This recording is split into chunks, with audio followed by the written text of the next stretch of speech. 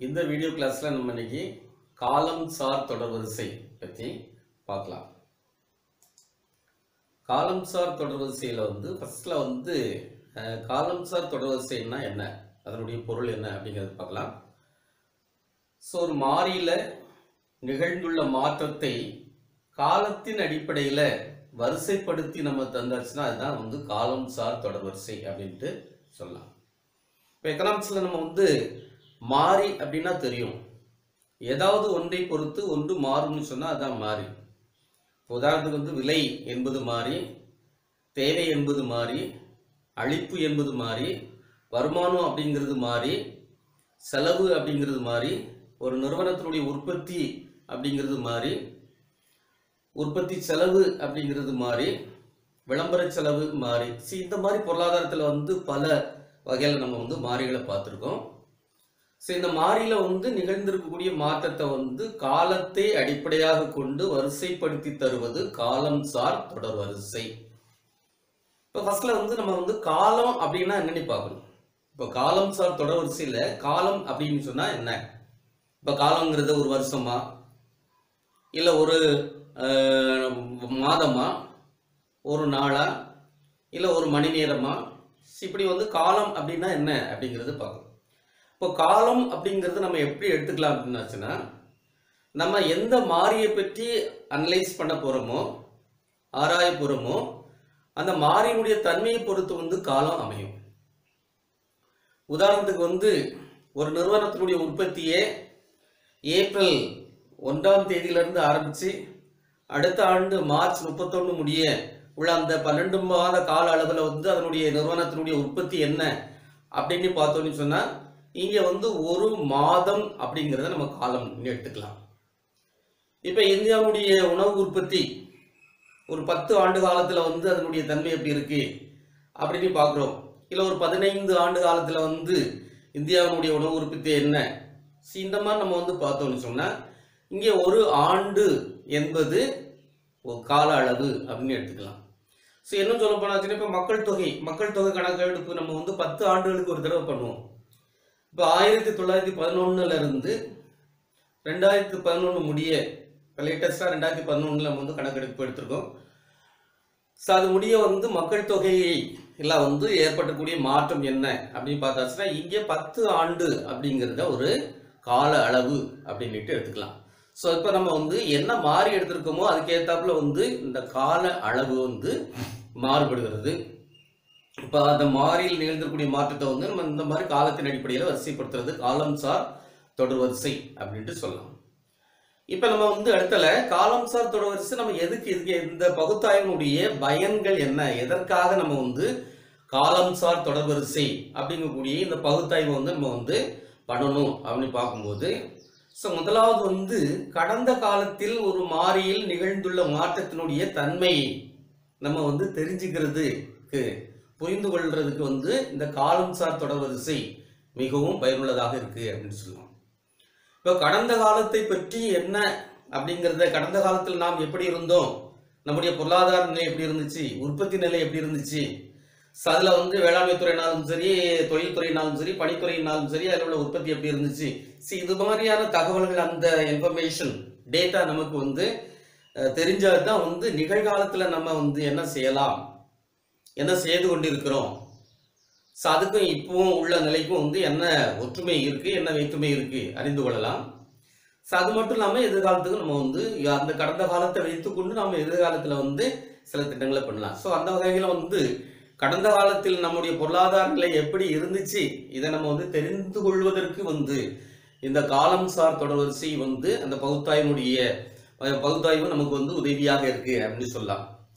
அடுத்தால பாத்தீங்கன்னா எதிர்கால செயல் திட்டங்களை வகுப்பதற்கு, இப்ப முன்னால கடந்த காலத்தை பற்றி தெரிந்து கொண்டால்தான் நம்ம நிகழ்காலத்துல எப்படி இருக்கோம் அப்படிங்கிறது தெரியும்.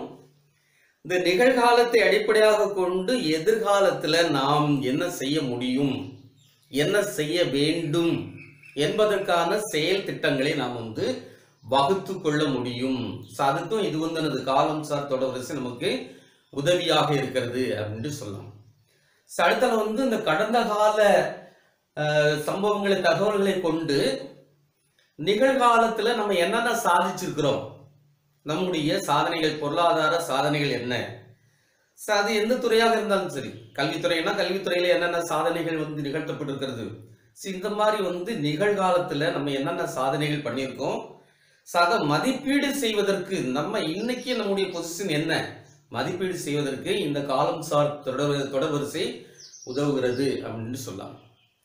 சரி, அடுத்தல வந்து ஒப்பீடு அப்படிங்கிறது ரொம்ப இம்பார்ட்டன்ட். இப்போ உதாரணத்துக்கு நம்ம பொருளாதாரத்தை அமெரிக்கா பொருளாதாரத்தோடு ஒப்பீடு செய்யலாம். ஒரே நாட்டுக்குள்ள வந்து ஒரு மாநிலத்தில் உள்ள பொருளாதார நிலையை மற்றொரு மாநிலத்தோடு ஒப்பீடு செய்யலாம். இந்த மாதிரி கம்பேர் பண்ணி பார்க்கறதுக்கு கடந்த காலத்தில் இவங்க எப்படி இருந்தாங்க, இப்போ எப்படி இருக்கிறாங்க, எதிர்காலத்தில் எப்படி இருப்பாங்க, இந்த மாதிரி வந்து ஒரு கம்பேரிட்டிவ் அனாலிசிஸ் கொடுக்கறதுக்கு இந்த காலம் சார் தொடர்வரிசை நமக்கு வந்து உதவியா இருக்கு. இதெல்லாம் அதனுடைய பயன்கள்னு சொல்லுவோம். சரி, அடுத்தல வந்து இந்த காலம் சார் தொடர்வரிசையில என்னென்ன காம்பனன்ட்ஸ் இருக்கு. காம்பனன்ட்ஸ்னா இங்க வந்து நம்ம பகுதிகள் அப்படின்னு பார்க்கலாம். காலம் சார் தொடர்வரிசையினுடைய பகுதிகள். சரி, முக்கியமா 4 பகுதிகள் இருக்கு. ஒன்று வந்து நீண்டகால போக்கு. காலம் சார் தொடர்வரிசையினுடைய பகுதிகளில் முதலாவதாக நம்ம பார்க்கறது நீண்டகால போக்கு. அடுத்தல இரண்டாவது நம்ம வந்து இரண்டாவது அதனுடைய பகுதியாக பார்க்கிறது வந்து பருவகால மாறுபாடுகள், சீசனல் வேரியேஷன். மூன்றாவது வந்து சைக்கிளிக்கல் வேரியேஷன், சுழல் மாறுபாடுகள். நான்காவது வந்து ஒழுங்கற்ற மாறுபாடுகள், irregular variations. இந்த 4 வந்து இந்த காலம் சார் தொடர்வரிசையினுடைய பகுதிகளாகும். இந்த 4 ஒன் பை ஒன்னா நம்ம வந்து இப்போ பார்க்கலாம். ஃபர்ஸ்ட்ல வந்து நீண்ட காலத்தை எடுத்துக்குவோம். இப்போ நீண்ட கால போக்கு. ஃபர்ஸ்ட்ல நீண்ட காலம் அப்படின்னா என்ன அப்படிங்கிறத பார்க்கணும். இப்போ நீண்ட காலம் அப்படின்னு சொன்னாச்சுன்னா இங்கே வந்து பன்னெடுங்காலம் அப்படின்ட்டு பொருள் கிடையாது. நான் ஏற்கனவே உங்களுக்கு சொல்லியிருக்கேன். அந்த கால அளவு வந்து ஒரு மணி நேரமாக இருக்கலாம், மணி துளிகளாக இருக்கலாம், வாரங்களாக இருக்கலாம், மாதங்களாக இருக்கலாம், வருஷங்களாக இருக்கலாம், 10 ஆண்டுகளுக்கு 10 ஆண்டு கால அளவாக இருக்கலாம். இந்த கால அளவு மாறுபடும். இப்போ நீண்ட காலம் அப்படின்னு சொன்னாச்சுன்னா இங்க வந்து பார்த்தீங்கன்னா ஒரு மாறியில் நிகழ்ந்திருக்கக்கூடிய பொதுவான தன்மையை அறிந்து கொள்வதற்கு தேவையான கால அளவு. இப்போ வந்து இப்போ நீங்கள் வந்து ஒரு குறிப்பிட்ட கால இடைவெளியில் இப்போ நம்ம வந்து 1991 முதல் 2019 வரைக்கும் நம்முடைய ஜிஎன்பியினுடைய குரோத் ரேட் எப்படி இருக்குது அப்படின்ட்டு ஒரு அனலைஸ் பண்ணுறோன்னு வைங்க. சரி, இப்போ இங்கே என்ன வந்து பார்த்தீங்கன்னா ரொம்ப கால அளவு நம்ம வந்து ஒரு பல ஆண்டுகள் வந்து நம்ம எடுத்திருக்கிறோம். ஸோ இந்த மாதிரி வந்து இப்போ ஜிஎன்பின்னு சொல்லும்போது ஒரு ஆண்டு காலம் அப்படின்ட்டு சொல்லுவோம்.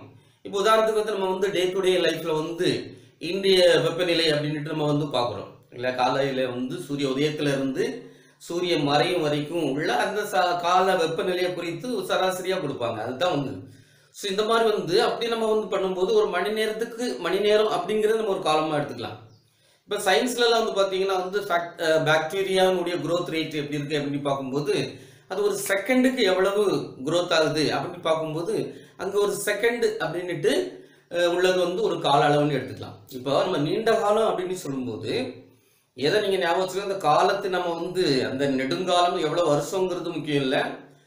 ஒரு குறிப்பிட்ட மாறியில நிகழ்ந்திருக்கக்கூடிய அந்த பொதுவான தன்மையை, பொதுவான மாற்றத்தை அறிந்து கொள்வதற்கு எவ்வளவு கால அவகாசம் நமக்கு தேவைப்படுகிறதோ அதுதான் வந்து நீண்ட காலம் அப்படிங்கிறத நம்ம வந்து இந்த காலம் சார் தொடர்வரிசையில் வந்து பார்த்துக்கலாம். ஸோ அடுத்தல வந்து போக்கு அப்படின்ட்டு நம்ம ஒரு வார்த்தை சொல்கிறோம். போக்கு அப்படின்னு சொன்ன அதாவது வந்து நாம் ஏற்கனவே சொன்ன மாதிரி வந்து ஒரு குறிப்பிட்ட கால அளவில் வந்து ஒரு மாறியில் நிகழ்ந்திருக்கக்கூடிய மாற்றம் என்பது ஏற்றத்தாழ்வு உடையதாக இருக்கலாம். இப்போ ஒரு வருஷத்தில் வந்து இப்போ உணவு உற்பத்தி எடுத்துக்கங்க. உதாரணத்துக்கு உணவு உற்பத்தி எடுத்தாச்சுன்னா ஒரு குறிப்பிட்ட வருஷத்தில் உணவு உற்பத்தி அதிகமாக இருந்துக்கலாம், இன்னொரு சமயத்தில் வந்து மிக குறைவாக இருந்துக்கலாம்.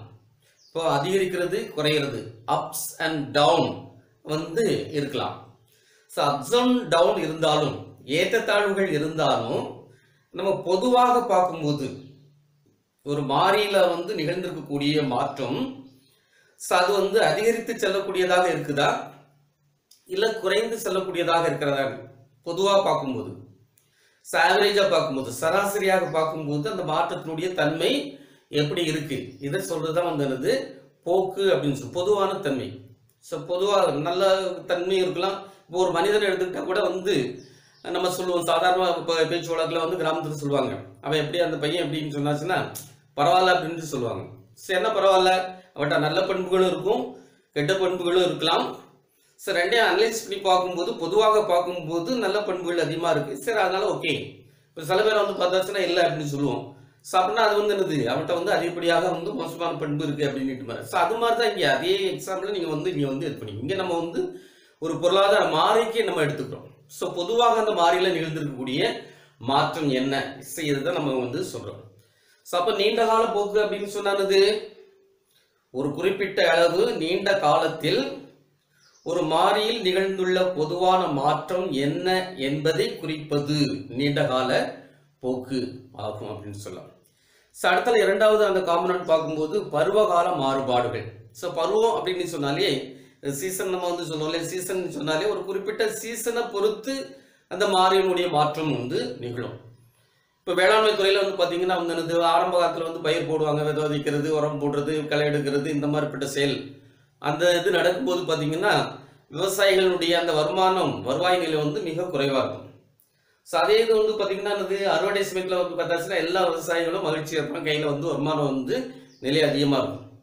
இப்போ வந்து விவசாயிகளுடைய வருவாய் நிலை அப்படிங்கிற கான்செப்ட் நம்ம எடுத்துட்டு அனலைஸ் பண்ணோம்னு சொன்னால், இப்போ அதில் வந்து பார்த்தீங்கன்னா வந்து என்னது இந்த மாற்றம் இருக்கா, பயிர் போடும்போது பயிர் அந்த விதை தொழில் வந்து ஆரம்பிக்கும் போது வருமான நிலை வந்து குறைவாக இருக்கும், அறுவடை காலத்தில் அதிகமாக இருக்கும்.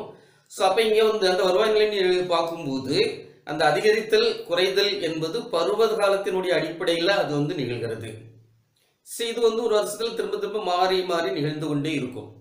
ஸோ இப்படி வந்து பருவத்தை அடிப்படையாக கொண்டு சீசனை பொறுத்து ஒரு மாறியில் நிகழக்கூடிய மாற்றம் இருக்கும் என்றால் அதுதான் வந்து பருவகால மாறுபாடுகள் அப்படின்னு சொல்லி. இதுக்கு நிறைய எக்ஸாம்பிள் கூட சொல்லலாம்.